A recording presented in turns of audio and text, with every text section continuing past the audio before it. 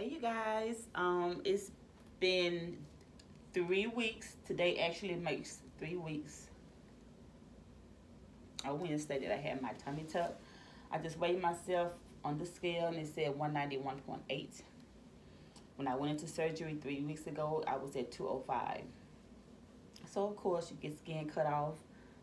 You know, the scale's gonna be lighter, but I'm still bloated. I'm not bloated, I'm gonna say I'm still swollen.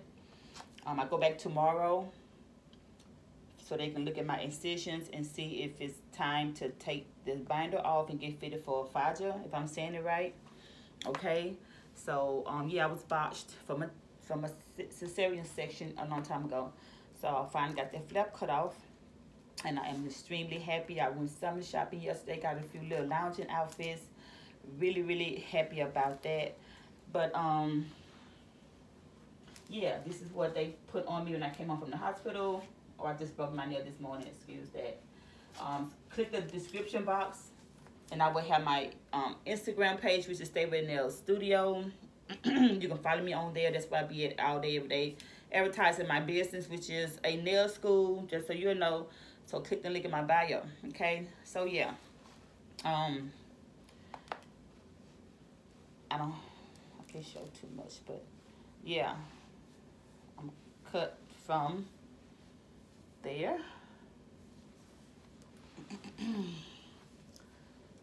to there. And actually, again, this is digging into my incision, so I'm hoping they tell me I can stop wearing this. I know I need it for bloating and well, for the swelling, so I'm not the type that complain. I had to get out of a lot of groups because of the complaining, so I just want to talk about that for a second. You guys, you know, these Facebook groups, I get it, it's a place to vent, but they would discourage you from getting a tummy tuck because, oh my God, it hurts. Oh my God, I can't walk. Oh my God, it's been 2 weeks, I can't stand up straight. Y'all, everybody is different, okay? Everybody's healing process is different. I was up 4 days, walking up straight, you know, taking my vitamins, moving around like I was told to. I'm healing really great. Again, everybody pain level is different. So you just have to ignore that and do it because you want to get rid of your flap. That's what you're doing it for. That flap doesn't go anywhere. Your stomach can get small as I don't know what. Taking TLC products, working out, eating right, all of this stuff works. But the flap doesn't go. So I had mine surgically removed.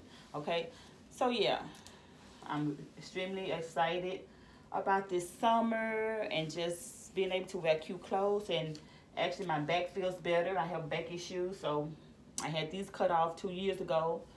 Well, reduced 2 years ago, so now the flap is gone and it's time for me to live my best life. Okay, so I just want to come on here and update you guys on that. So once again, real quick, I'm cut from here. I still have my tape on. Still have the tape on, so I'm cut from all the way there straight across to way back there. So of course they did lipo. Lipo comes with the abdominoplasty, which is tummy tuck. So they did the lipo here, and they always do the flanks to give you the hourglass figure. I've always had a figure hidden under all of that flap. Okay, I've always had a figure. No, I did not get a BBL. This is natural.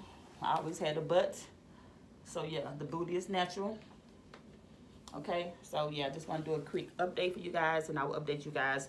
Probably do tomorrow another video showing you if I did get fitted for my Faja or whatever you call it. All right, so stay ready, gotta get ready.